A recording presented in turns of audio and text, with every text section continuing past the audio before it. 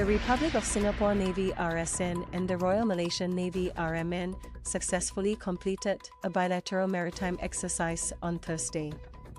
The 31st edition of Exercise Malapura kicked off on September 5 at the Lumat Naval Base in Malaysia, with sailors from both navies engaging in professional exchanges, exercise planning, and sports activities. The sea phase of the exercise followed in the Malacca Strait from September 8 to Monday, with air defense exercises, gunnery firings, and cross-deck landings of the S-70B naval helicopter on the RMN KD Likio frigate. The two navies also carried out maritime security drills and communication and maneuvering exercises. During the 10-day exercise, the RSN deployed the RSS Steadfast Formidable Class frigate, along with an S-70B naval helicopter and a Victory-class missile corvette, the RSS Valiant.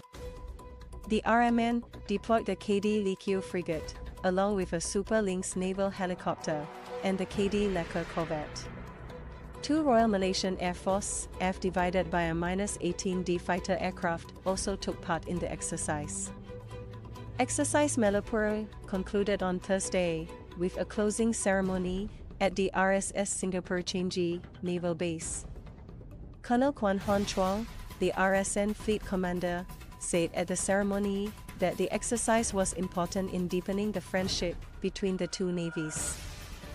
Over the years, as our relationship deepened, the scope of the exercise has also expanded to encompass more complex and different types of serials to strengthen our interoperability at sea, he said.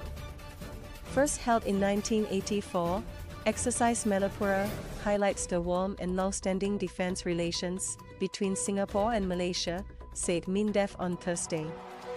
The RSN and RMN interact regularly across a wide range of activities, including bilateral exchanges and cross-attendance of courses and multilateral activities under the ambit of the Five Power Defense Arrangements and the ASEAN Defense Ministers meeting, added the ministry. The two navies also work alongside to reinforce maritime security through the Malacca Straits Patrol. These interactions have enhanced the practical cooperation and professional ties between both navies.